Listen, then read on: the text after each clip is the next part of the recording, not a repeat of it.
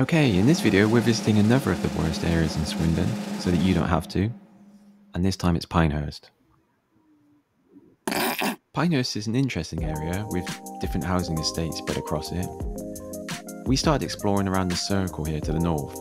So here are the local shops. You got your Chippy, a Tesco Express, a hair salon, so most bases are covered for the residents there. Jumping into the crime stats, there are 50 plus reported crimes on any given month. And the stats for Pinehurst paint a picture of antisocial behaviour, assaults and burglary for the most part. In fact, the police have listed it as a priority to engage with the youths and try to stop the antisocial behaviour from spiralling out of control. It looks like crimes are still trending upward right now though, so it's going to be a hot summer in Pinehurst. The housing is a bit bizarre here, to be honest. There are loads of these dated blocks of flats, seemingly just randomly planted in amongst a green area, with council estates built around them comprising of more flats and mostly terraced housing.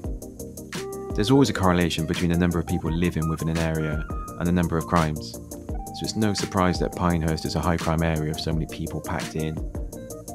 Some of the recent headlines for the area include armed police raids, stabbings, stolen goods and weapons being seized, and so on. Here's the Gospel Hall that looks more like a gateway to hell if you ask me.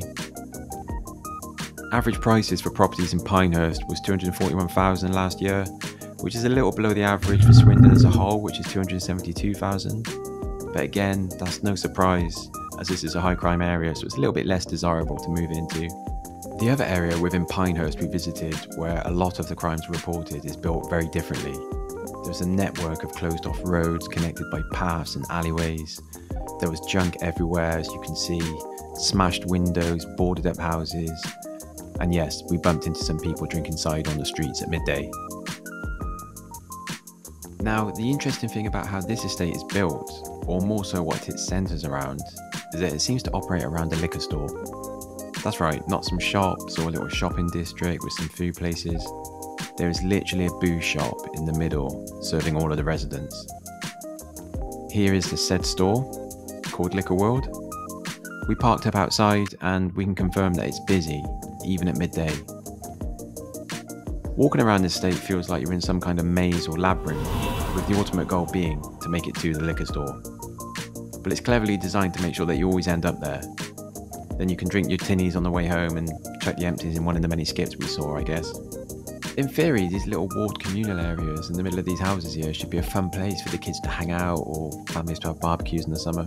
But the vibe we got walking around was that it's far from that. It also feels like no estate in Swindon is complete without a discarded bath or a shopping trolley, or both, so here's that shot in Pinehurst. Along with some more crap dumped on the floor here, a sofa, which again is quite a common occurrence, and of course some graffiti. Well, that about wraps it up for Pinehurst. We had a great morning out, to be honest. We met some colourful characters and we saw some interesting things. Please don't forget to press the like button and subscribe to the channel if you haven't already. If you made it this far into the video, you must have found it at least a little bit interesting. If you want to see more of the hoods in Swindon and other areas across the UK, click one of the videos below, and I'll see you in the next one.